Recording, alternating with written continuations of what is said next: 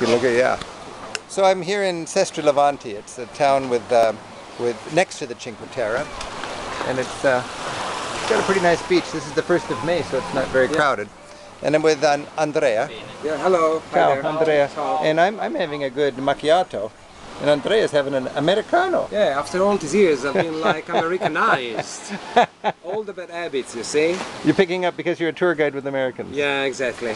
So I was just commenting on what a beautiful Italian woman was on the beach, and you said, oh, this is the thing.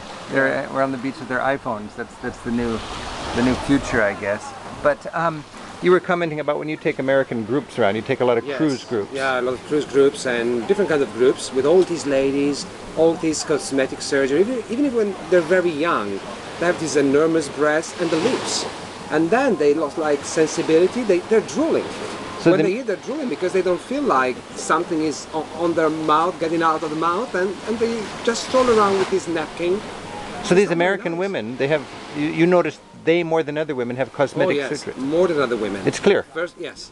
Americans first, maybe the Spanish ladies then, but Americans, especially when they're very young, that's what strikes me. When you're 20, you don't really need to have a new face. When you're 40 or 50, maybe, if you want to still be young looking. I don't have anything against plastic surgery. But sometimes it's too much. Seems that to be somebody, they have to have giant lips or giant breasts nowadays. But it's not like these ladies. Yeah, and of course we think of giant breasts, but the lips. What is with the lips? Yeah, I don't know. They're just drooling. They have these enormous lips, and sometimes they're not very well done. You see, they're not really symmetrical. Yeah, don't do that, ladies. No. So in a restaurant, American ladies with big lips drooling because they no longer can feel the bottom part. Exactly. They don't feel with the lower lip what they're eating, and they start to drool. Well, I think it's better for women to be natural. It is, indeed. And men to be natural like you. Yeah.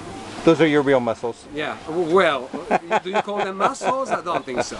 I have jaw muscle because I talk a lot and I eat a lot. Well, what do you want to say to all the American travelers coming to Italy? Well, I just say come here, come to Liguria, come to Cinque Terre and enjoy Italy. Grazie. Ciao. Prego. Buon viaggi.